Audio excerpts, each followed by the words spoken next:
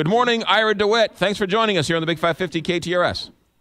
Hi, thanks for having me on. You got it. The last time you were in studio, your daughter was out promoting a charity. It was a great charity. Yeah, where she was wanted kids to donate their prom dresses for the underprivileged. How's that charity going? It's actually going great. By trial and error, we found that we needed larger sizes, so we corrected that problem, and we've got larger sizes. So, you know, we're at year 2, and we gave away, I want to say, close to 300 prom dresses, so it went really, really well. That's a great story, and so she's still going strong with that. Yep, she is. And where can people find out more information about that great organization? It's PromDressShareSTL.com. PromDressShareSTL.com. You know, that's a pretty nice deal. You must be pretty proud of her, considering she's growing up and the first thing she wants to do is give back to the St. Louis community. You know, I really am, and, you know, with, you know, living a life of privilege, and you always worry about your children, you know, turning out spoiled or feeling entitled or, you know, not thinking about others. But, you know, I guess we did something right with her wanting to do things like this, and, you know, I hope that it continues to grow for her and she continues to have that spirit in her life. Yeah, SharePromDressesSTL.com. That's a great one. All right, but you were actually here for something else. What's going on with this Arts and Technology Scholarship Foundation? Well, it was really sweet. Microsoft and Notes for Life gave me a entrepreneurial diversity award, and I was really flattered because there's not a lot of women in the music industry, and they decided to basically honor me. I'm in the music business, and decided to name a scholarship after me every year, which is so flattering, and, you know, it's nice to always get recognized for the work you do. And you did mention you're in the music business. You're the ones who's finding all these rappers all around town, right? Rappers and R&B singers. I started out my career 15 years ago with Jane. I was her assistant running around. I left my PhD career as an assistant professor or an adjunct professor at SLU, and I decided I want to follow my dream. I've always wanted to be in the music business. Started following around Jane, who was working with Nelly at the time, and I started my own company and started my own production company. I had a label through Universal and consult for big labels and sign artists and R&B singers and rappers and launched them. And we've had #1 hits and Grammy nominations. It's been really cool, a fun ride.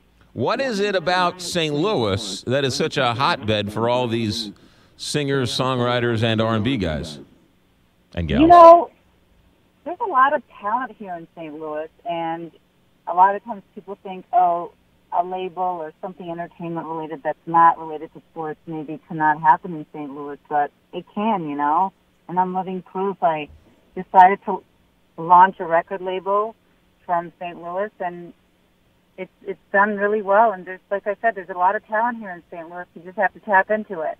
I mean, from Miles Davis to Chuck Berry to, you know, you mentioned Nelly and some of the big boys. I mean, is it something in the water? Is it the way or is it just they've had the opportunity, like people like you who are able to get to the decision makers and the gatekeepers to sort of give them the exposure they need? I think it's a little bit of both because, you know, I think us being in the Midwest, we get exposed to a lot of West Coast, East Coast, you know, influences, and I guess that being in the Midwest, you kind of have a pulse on, as an artist and a writer anyway, what the general population wants and likes, you know? Mm. What do you look for when you're out scouting? What do you look for? You know, just raw talent. I'm not really, I mean, I'm interested in social media numbers, but it doesn't always translate. I'd like to really look for raw talent. You don't do any, like, cybermetrics and do any, you know, numbers crunching or anything, do you? You know, of course I do, and that always is tempting, but, you know, it doesn't always translate. Like, I knew this kid that had, like, close to 1 million Instagram followers, but they were selling tickets to his concert, and, they, you know, they couldn't sell tickets, so doesn't always translate. I mean, it's just one element in a larger, matrix of things. Yeah. Ira DeWitt with CEO of Notify Records. She's just been given an award for Notes for Life Art and Technology Scholarship Foundation. Ira, anything else we need to know about the Scholarship Foundation or anything like that?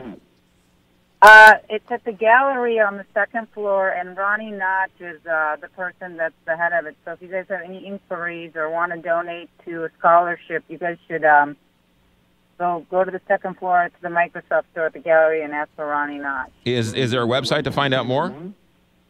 There probably is, but I don't know it off the top of my head. All right, so go to the Galleria second floor Microsoft store. Yep. And ask for Ronnie. Yes. All right, so Ronnie in the Microsoft store at the Galleria. Notes for Life Arts and Technology Scholarship Foundation. Ira DeWitt is the winner of the award. Ira, are you rooting? Now, be careful here. Are you rooting for the Cardinals, for the Cubs or against the Cubs? I got to tell you, I guess, I don't know. My husband might have a different answer. I don't know. I didn't talk to him about it. We were kind of talking about it last night, but I'm actually going for the Cubs. I like to kind of see the underdog win, and, it's such a rivalry for such a long time. I feel like the Dodgers cheat a little bit. They always spend the most amount of money to get the players, so I'm not really excited about the Dodgers winning, even though I live a good portion of the year in L.A., like probably spend 4 months out of the year in L.A. I'm rooting for the Cubs. I feel like LA's cheating a little bit with their huge, gigantic payroll. I will tell you that I think we should root for the Cubs because it's so hard to repeat. So if the Cubs win this year, it gives the Cardinals a better chance to win next year. Yeah. I wonder what Mr. DeWitt would say. There you go. Ira DeWitt, CEO of Notify Records. Ira, you're always welcome here. Thanks for your friendship over the years, and we'll talk to you down the road. Thank you so much. You got it. Ira DeWitt with Notes for Life Arts and Technology Scholarship Foundation. To find out more, ask about it at the Microsoft store in the Galleria, second floor. There you go.